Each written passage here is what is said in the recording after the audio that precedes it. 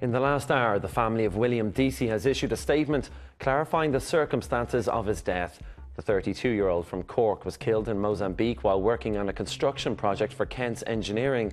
His family says he was the victim of a serious assault and was not shot dead, as had been previously reported. Now let's take a look at some other headlines from here at home. A man and a woman found shot dead in a B&B in Carlow have been identified, but their names won't be officially released until post-mortems are finished. It's believed the couple in their 50s have been socialising in pubs around Carlow town before their deaths. Both sustained gunshot wounds, but Gardaí are not looking for anyone else in connection with the investigation. More than 100 people have had to be rescued from impassable mountain roads in County Wicklow in just 48 hours.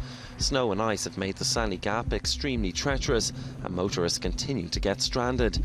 Rescue teams have responded to 8 incidents in 5 days, many of them families with young children. Even four-wheel drive vehicles are struggling on the icy roads, with many cars being simply abandoned by their owners. And there was a lucky escape for school children in County Down today.